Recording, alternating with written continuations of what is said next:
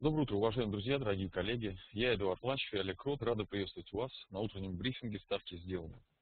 Мы ведем трансляцию из компании КИТ Финанс, из московского офиса.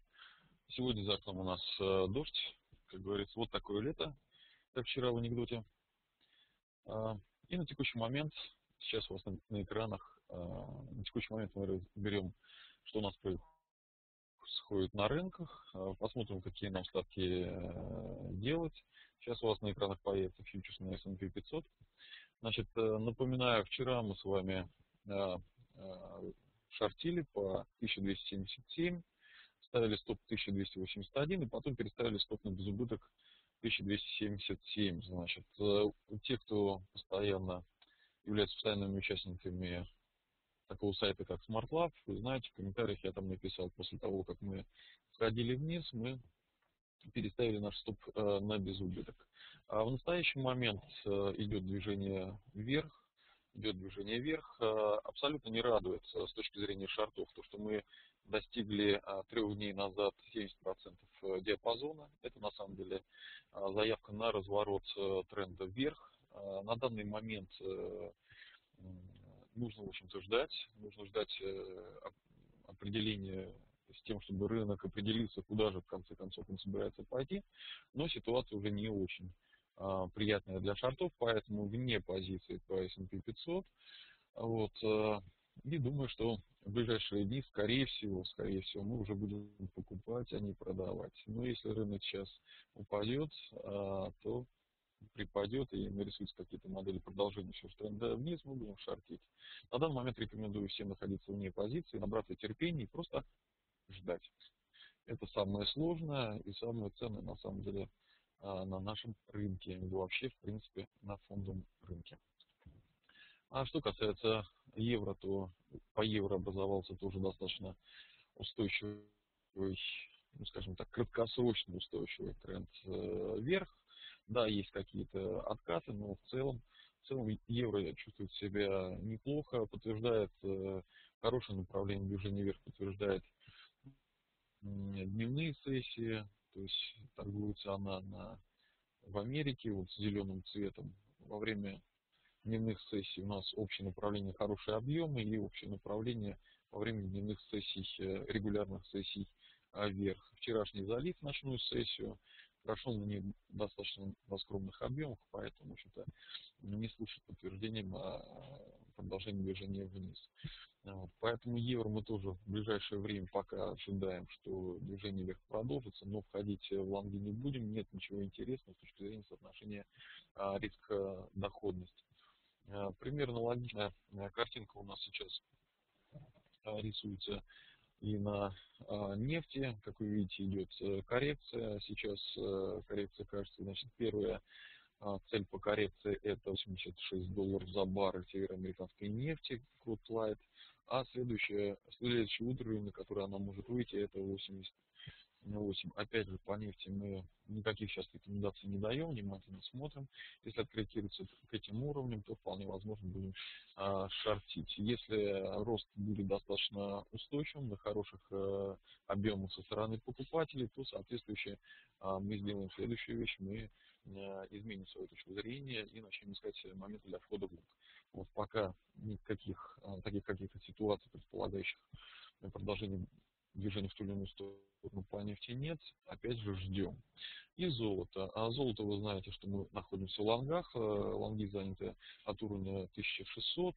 В тот момент Олег вел в брифинге его позиции. Стопы у нас 1580. Стопы пока мы не переносим.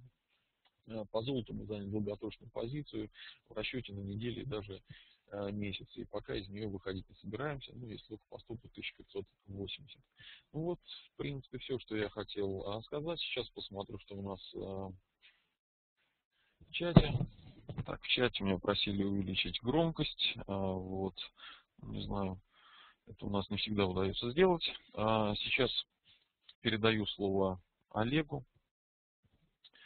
И он продолжит разговор по российским рынкам, расскажет, что происходит сейчас и какие действия, на его взгляд, стоит предпринимать. Добрый день. Вчера на российских российский рынок вернулись продавцы. Это было очень хорошо видно в нефтяных акциях. Тот единственный покупатель, который был в «Газпроме», ушел. Как я говорил, этот рост в «Газпроме», который являлся локомотивом, он неустойчивый. В любой момент этот покупатель может уйти. Ну и понятно, что тренд наверх прервется, что вчера и произошло. Также появились серьезные продавцы в других нефтяных бумагах, в Роснефти, в Лукойле. Сегодня такой день, когда в целом может определиться тенденция на ближайшие несколько дней. Сегодня будет заседание ЦБ в 15:45, в 16:30 Драги выступает. Ну и понятно, что основные проблемы шли из Европы, и с учетом предстоящих размещений на следующей неделе в Америке эти проблемы могут усилиться. Многие ждут снижения ставки на 0,25% от ЕЦБ. Если этого не произойдет, либо если Драги не будет слишком оптимистичен, как он обычно бывает, то рынки могут развернуться вниз, западные. Ну и понятно, что в текущих условиях наш рынок был гораздо слабее. Вот, вчера это уже начало чувствоваться. И с учетом этого движение вниз может пойти. То есть то движение, о котором я говорил, движение ниже или подход близко очень к минимумам, которые были по индексам, можем увидеть в ближайшую неделю. Сейчас такой переломный момент. Давайте перейдем на графики, посмотрим. Рост в основном был на последние дни на Западе, на Австралии. То, что там ВВП неплохой вышел, лучше ожиданий. Вот на этом-то немного подросли. Но наш рынок, как вы видите, вчера, сегодня слабо на это реагирует, хотя должен был бы. Это говорит о том, что продавцы на рынке есть и неплохие. Начнем с графика МЛВБ. Коридор, который здесь мы видим, уже продолжается длительное время. То есть фактически с 28 мая он идет. И я считаю, что с большой вероятностью проблема вниз. И будем тестировать вот эти минимумы, возможно, пройдем ниже. Поэтому лонги сейчас не советую держать в портфеле. Если будет все-таки пробитие 1330, хотя, конечно, маловероятно, все может быть, появится объем покупки на рынке, тогда присоединимся к покупкам. Пока не советую в покупки сходить. Это в целом по индексу, если говорить. Что конкретно касается каждой акции. Вот он, Газпром, который подтягивали выше, причем движение вот это сделано было в последние 20 минут торгов. Здесь вынос тоже довольно-таки резкий был, ну и потом опять появились эти продажи. В общем, мне нравится, как Газпром сейчас себя ведет. Не стал бы с этих уровней его покупать, несмотря на то, что он находится над пробитым сопротивлением. Очень слабо выглядит с учетом того, что и нефть, и Америка подкорректировались наверх, а Газпром дальше не пошел. Поэтому есть серьезная вероятность, что пойдет он ниже. Поэтому пока здесь стоит подождать, что будет дальше. Ну, по Сберу все гораздо еще более грустная картина выглядит. Фактически находимся мы вот у этой линии поддержки. На дневках это 75, даже нет сил к верхнему уровню, к 86 подойти, то есть находимся внизу. И малейший разворот на западных рынках вниз приведет к тому, что мы опять пойдем вот к этим уровням 75-74. Поэтому пока здесь без позиции. Норникель находится в середине своего коридора. Как я говорил, мы такие краткосрочные позиции не торгуем. И поэтому ждем выхода из коридора, чтобы предпринимать какие-то действия. Потому что обычно среднесрочная позиция в таком коридоре распиливает. Ну а те, кто работает внутри коридора, здесь границы примерно ясны, очень красиво проглядываются. Лукойл, который довольно-таки неплохо держался, сейчас развернулся вниз. Вчера эти продажи пошли. Здесь движение может теперь пойти вот к этому уровню, к 1670. Поэтому лонги здесь, если есть, их надо закрывать, не стоит их держать, потому что уровень так и не был пробит, и вернулись продажи на рынок. Особенно это очень вчера характерно было. Ну, про Роснефть я говорил, то что возвращение в этот коридор может привести к тому, что мы пойдем к нижней границе. Ну а в целом по Роснефти я думаю, что мы можем попробовать опять потестировать эти минимумы, даже пройти чуть ниже. Поэтому с лонгами надо здесь быть осторожным, точнее пока не открывать. Так, ну и ВТБ одна из самых слабых акций. Сейчас очередной раз разворачивается, пытается развернуться вниз.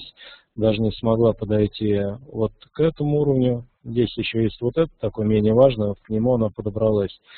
И опять разворачивается вниз. Ну, понятно, что здесь покупать пока не стоит. Ну, кто от шортов работает, там уже смотрите варианты по акциям. Так, фьючерс РТС. По фьючерсу РТС я вчера называл диапазон, в котором он будет торговаться вот на вчерашний день. Называл я уровни 126-123. Как видите, верхний уровень выдержал. Нижний тоже практически здесь был ложный пробив, обратно сразу вернулись. Поэтому диапазон устоял. Вот этот. Сегодня опять этот диапазон в силе. Вполне возможно, что сегодня будет пробить уровень 123 вниз. Сейчас, как видите, разворотная свеча на 10 минутках от этого уровня. И, в принципе, движение вниз наметилось. Поэтому какие-то можно открывать краткосрочные шорты с целью, что 123 будет пробит. И стопы выше 126 ставит. То есть здесь стоп примерно на 1000 пунктов. Но возможная цель движения 2000 пунктов, как минимум до 123. Сейчас, возможно, будет какой-то еще откат. Там можно за счет этого стоп чуть поменьше получится, но соотношение доход-риск лучше. Поэтому вот такой вариант для шорта краткосрочный. Так, по другим акциям ничего сейчас не рекомендую делать, учитывая то, что вполне может быть снижение рынка ниже, и второй эшелон опять при этом сильно пострадает. Поэтому пока такая ситуация довольно-таки грустная на нашем рынке. Фактически он находится на грани перед серьезным движением. Я сейчас пока ожидаю, что движение будет вниз. Понятно, что если ЕЦБ снижает ставку, там Драги с оптимизмом смотрит в будущее, еще какие-то новости поступают на рынок, то да, там мы можем дернуться немного наверх. Но насколько будет больше, пока больше вероятность за движение вниз более серьезная, учитывая то, что вчера происходило на нашем рынке. Вчера был рынок очень слабый.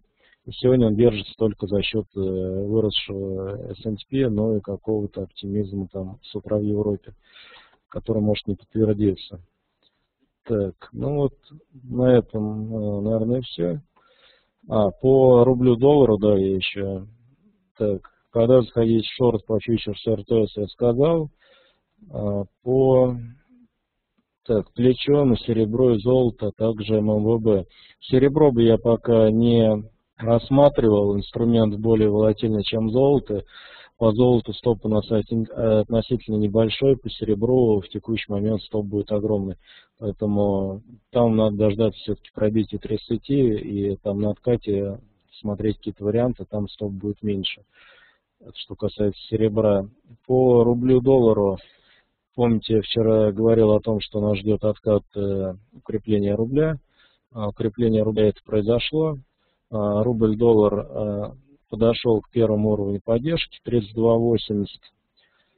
Есть еще, в принципе, вот с этой зоны 32.80 до 32.20 по СИМу, это зоны для возможных покупок с целью в районе 34. Вот. Пока здесь нет каких-то сигналов на разворот, но они могут в ближайшее время появиться. Поэтому здесь надо очень пристально следить за моментом. И если будут появляться разворотные модели, то вставать в лонге. То есть пока такая схема по СИМу. До свидания. Удачных трейдов. До завтра. Успешных трейдов и инвестиций. Всего доброго.